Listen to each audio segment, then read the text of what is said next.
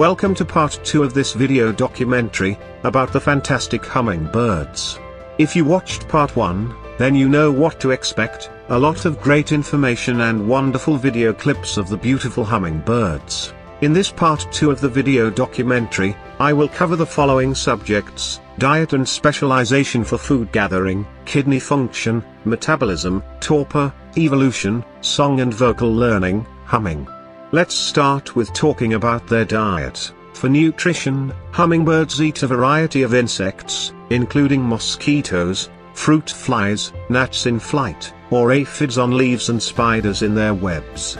The lower beak of hummingbirds is flexible and can bend as much as 25 degrees when it widens at the base, making a larger surface for catching insects. Hummingbirds hover within insect swarms in a method called hover hawking to facilitate feeding. To supply energy needs, hummingbirds drink nectar, a sweet liquid inside certain flowers.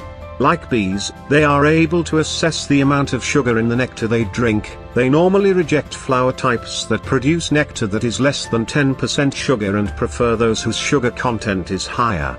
Nectar is a mixture of glucose, fructose, and sucrose, and is a poor source of other nutrients, requiring hummingbirds to meet their nutritional needs by consuming insects. Hummingbirds do not spend all day flying, as the energy cost would be prohibitive. The majority of their activity consists simply of sitting or perching. Hummingbirds eat many small meals and consume around half their weight in nectar, twice their weight in nectar, if the nectar is 25% sugar, each day. Hummingbirds digest their food rapidly due to their small size and high metabolism. A mean retention time less than an hour has been reported. Hummingbirds spend an average of 10 to 15% of their time feeding and 75 to 80% sitting and digesting. Because their high metabolism makes them vulnerable to starvation, hummingbirds are highly attuned to food sources.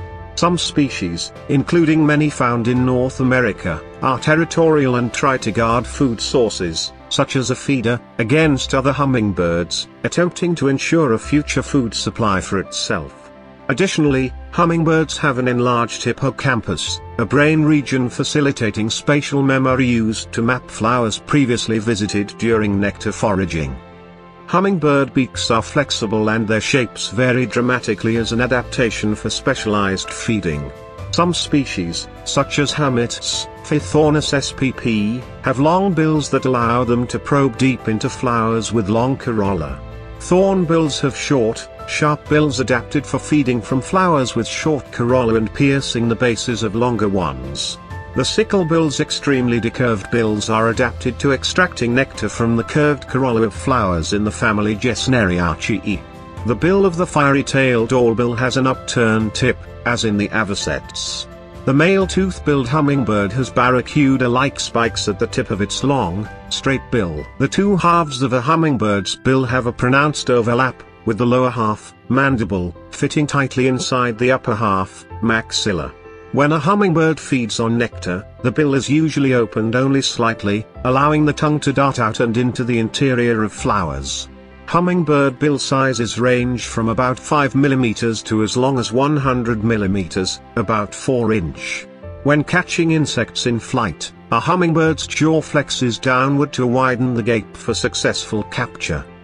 The dynamic range of metabolic rates in hummingbirds requires a parallel dynamic range in kidney function.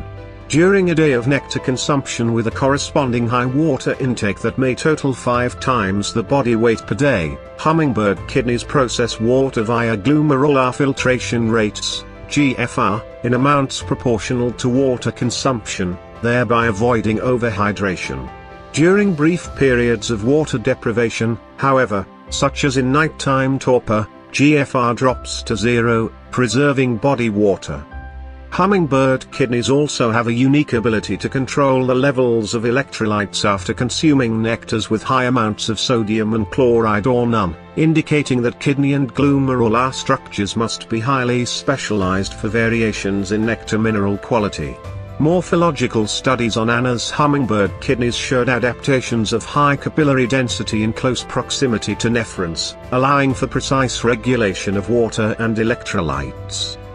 With the exception of insects, Hummingbirds while in flight have the highest metabolism of all animals, a necessity to support the rapid beating of their wings during hovering and fast-forward flight. Their heart rate can reach as high as 1,260 bpm, a rate once measured in a blue-throated hummingbird, with a breathing rate of 250 bpm, even at rest. During flight, oxygen consumption per gram of muscle tissue in a hummingbird is about 10 times higher than that measured in elite human athletes. Hummingbirds are rare among vertebrates in their ability to rapidly make use of ingested sugars to fuel energetically expensive hovering flight, powering up to 100% of their metabolic needs with the sugars they drink. In comparison, human athletes maximize around 30%. Hummingbirds can use newly ingested sugars to fuel hovering flight within 30 to 45 minutes of consumption. These data suggest that hummingbirds are able to oxidize sugar in flight muscles at rates high enough to satisfy their extreme metabolic demands.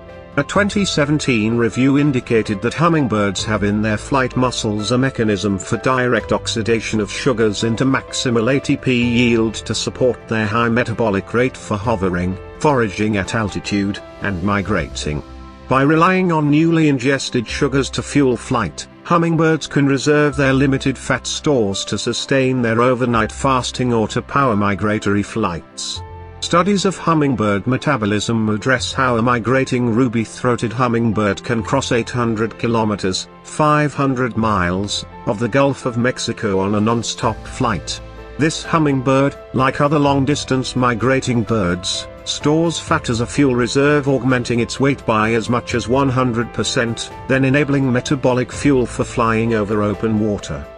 The metabolism of hummingbirds can slow at night or at any time when food is not readily available. The birds enter a hibernatory, deep sleep state, known as torpor, to prevent energy reserves from falling to a critical level. During nighttime torpor, body temperature falls from 40 to 18 degrees Celsius, with heart and breathing rates both slowed dramatically, heart rate of roughly 50 to 180 bpm from its daytime rate of higher than 1000 bpm. During torpor, to prevent dehydration, the GFR ceases, preserving needed compounds such as glucose, water, and nutrients. Further, body mass declines throughout nocturnal torpor at a rate of 0.04 grams per hour, amounting to about 10% of weight loss each night. The circulating hormone, corticosterone, is one signal that arouses a hummingbird from torpor. Use and duration of torpor vary among hummingbird species and are affected by whether a dominant bird defends territory, with non-territorial subordinate birds having longer periods of torpor. The hummingbirds of the Andes in South America are known for entering exceptionally deep torpor and dropping their body temperature. Hummingbirds are thought to have split from other members of apodiforms, the insectivorous swifts, family Apodidae, and Treeswifts, family Hemiprosnidae, about 42 million years ago, probably in Eurasia. Despite their current New World distribution, the earliest known species of hummingbird are known from the early Oligocene, Ruplian 34 to 28 million years ago, of Europe, belonging to the genus Eurotrochilus, which is very similar in its morphology to modern hummingbirds. A phylogenetic tree unequivocally indicates that modern hummingbirds originated in South America, with the last common ancestor of all living hummingbirds living around 22 million years ago. A map of the hummingbird family tree, reconstructed from analysis of 284 of the world's 338 known species, shows rapid diversification from 22 million years ago. Hummingbirds fall into 9 main clades: the topazes, hermits, mangos, brilliants, coquettes, the giant hummingbird, mountain gems, bees, and emeralds, defining their relationship to nectar-bearing flowering plants and the bird's continued spread into new geographic areas. While all hummingbirds depend on flower nectar to fuel their high metabolisms and hovering flight, coordinated changes in flower and bill shape stimulated the formation of new species of hummingbirds and plants. Due to this exceptional evolutionary pattern, as many as 140 hummingbird species can coexist in a specific region, such as the Andes range. The hummingbird evolutionary tree shows one key evolutionary factor appears to have been an altered taste receptor that enabled hummingbirds to seek nectar. The Andes Mountains appear to be a particularly rich environment for hummingbird evolution because diversification occurred simultaneously with mountain uplift over the past 10 million years. Hummingbirds remain in dynamic diversification, inhabiting ecological regions across South America, North America, and the Caribbean, indicating an enlarging evolutionary radiation. Within the same geographic region, hummingbird clades co-evolved with nectar-bearing plant clades, affecting mechanisms of pollination. The same is true for the sword-billed hummingbird, Incifera incifera, one of the morphologically most extreme species, and one of its main food plant clades, Passiflora section taxonia. Consisting of chirps, squeaks, whistles and buzzes, hummingbird songs originate from at least 7 specialized nuclei in the forebrain. A genetic expression study showed that these nuclei enable vocal learning, ability to acquire vocalizations through imitation, a rare trait known to occur in only 2 other groups of birds, parrots and songbirds, and a few groups of mammals, including humans, whales and dolphins, and bats. Within the past 66 million years, only hummingbirds, parrots, and songbirds out of 23 bird orders may have independently evolved 7 similar forebrain structures for singing and vocal learning, indicating that evolution of these structures is under strong epigenetic constraints possibly derived from a common ancestor. The blue-throated hummingbird's song differs from typical assigned songs in its wide frequency range, extending from 1.8 kHz to about 30 kHz. It also produces ultrasonic vocalizations which do not function in communication. As blue-throated hummingbirds often alternate singing with catching small flying insects, it is possible the ultrasonic clicks produced during singing disrupt insect flight patterns, making insects more vulnerable to predation. The avian vocal organ, the syrinx, plays an important role in understanding hummingbird song production. What makes the hummingbird's syrinx different from that of other birds in the Apodiformes order is the presence of internal muscle structure, accessory cartilages, and a large tympanum that serves as an attachment point for external muscles, all of which are adaptations thought to be responsible for the hummingbird's increased ability in pitch control and large frequency range. Now let us listen to the magnificent sounds of the hummingbird's song.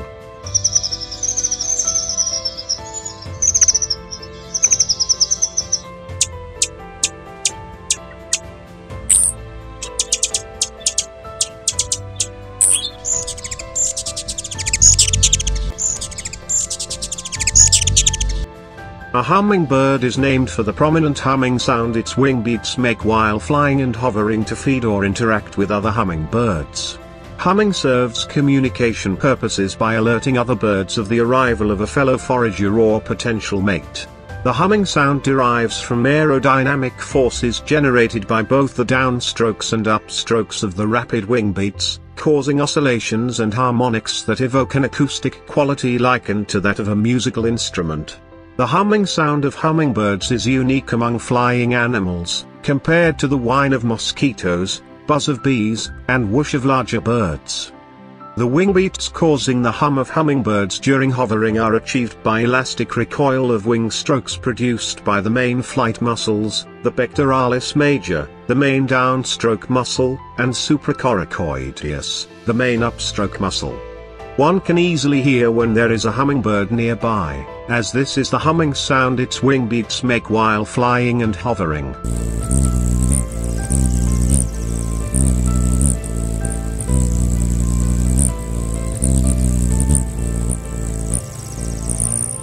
As this second part of the 3-part series video documentary of the wonderful hummingbirds is coming to an end, let's watch some wonderful still photos of the fantastic and beautiful hummingbirds.